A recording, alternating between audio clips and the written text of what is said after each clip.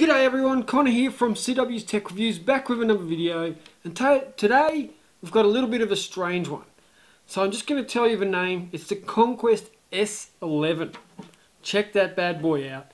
That is huge.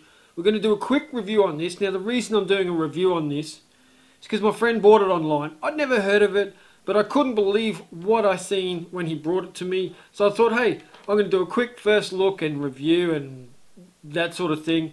It's not going to be in depth because I've never seen it before. It will not be here for any more than another 12 hours, so we'll just see how it goes.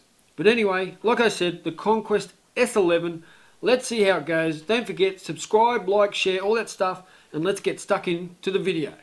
Alright, now the first thing we're going to look at with the Conquest S11 is the size of it. I mean, look how thick that is.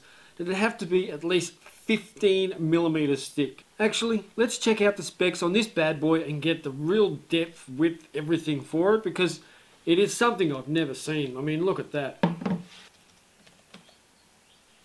Now, it is 19 millimeters thick, so almost 2 centimeters, 162 millimeters tall, 82 millimeters across. But in all that, you still only get a 5-inch display.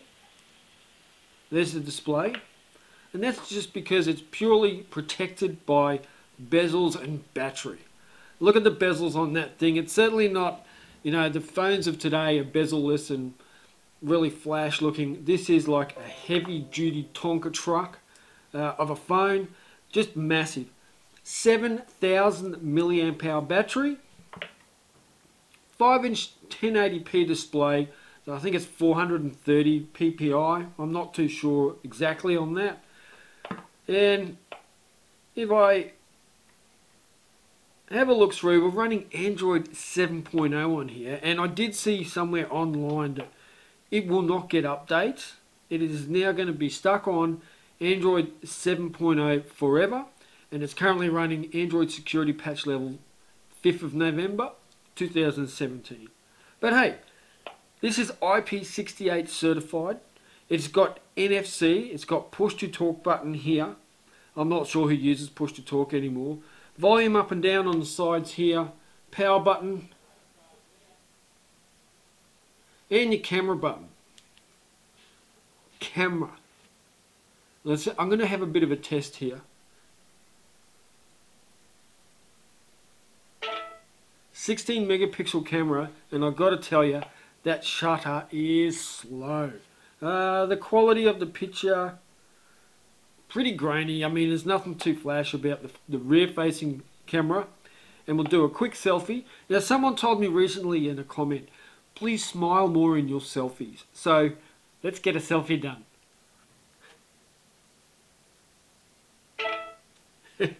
That shutter is super slow. But there you go. There's the image quality of the selfie. I don't think it's the best camera, but it's certainly not the worst. But that shutter speed is super slow. Now this is also running 6 gigs of RAM, has 128 gigabyte of onboard storage, and you can also add in a memory card as well, and I believe that's up to 128 gigabytes as well. You got your end call, start call buttons here. Other than that, it's a pretty stock Android sort of feel to it. I will go in and show you quickly. Settings, you do have some other options in here. One-handed mode, eye protection mode, background task clear, screen recording button, system motion. Right, I mean, there's just lots of weird little tweaks that you would probably see in Cyanogen mod or Lineage ROM, something like that. So, not too bad at all. I can't get over that battery though. Here is the charging pad. And that just clips on like that. It's a magnet, so it's a pretty heavy duty magnet. Holy dooly. Anyway, 4G phone. My friend who owns this works in the mines. He's a dump truck driver.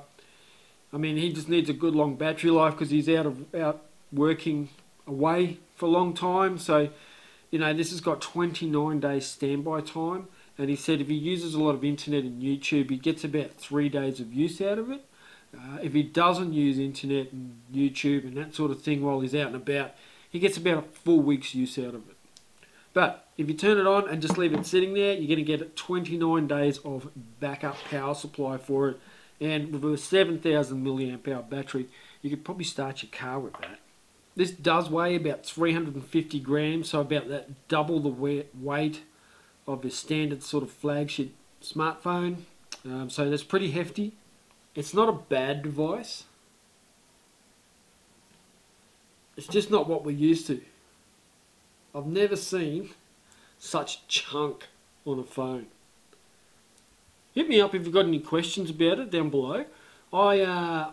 Like I said, I'm not going to have this device to keep. I'm giving it back to my friend. To put your SIM card in, you actually do need a screwdriver, or probably a butter knife, but you need to unclip here, unscrew that, lift it out, and that's where your SIM and your memory card go. All the buttons are pretty tactile. No issue there with the buttons. It also has infrared as well, I'm led to believe. You got your headphone jack, which is